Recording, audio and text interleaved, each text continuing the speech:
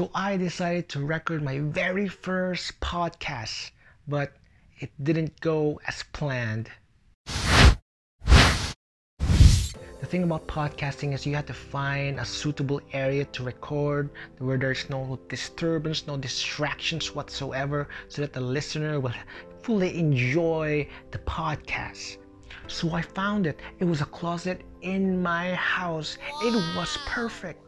So I went inside that closet and closed the door behind me and started recording, and I was so happy with the output. I wanted to share what I just made to my wife, to my family. I was so excited.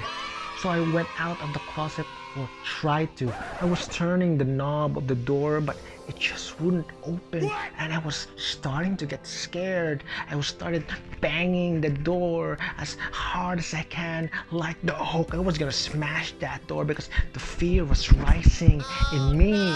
I was crying out, shouting, "Get me out of here! Someone open the door!"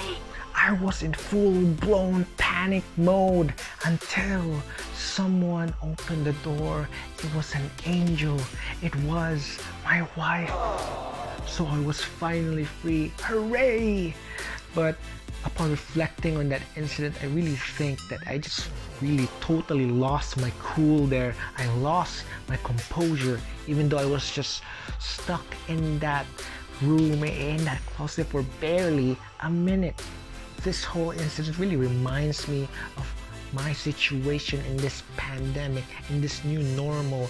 I've lost my freedom. I've lost my ability to just go outside whenever I want, to just enjoy the company of people.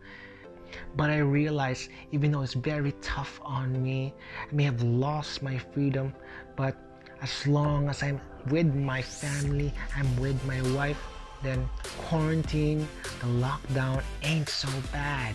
I may have lost my freedom, but I've gained a whole lot of love. So that's how I've been living these past 16 months of quarantine. I've been taking each day one loving step at a time, and I hope you do the same, friend. Thanks for watching. See you on the next one.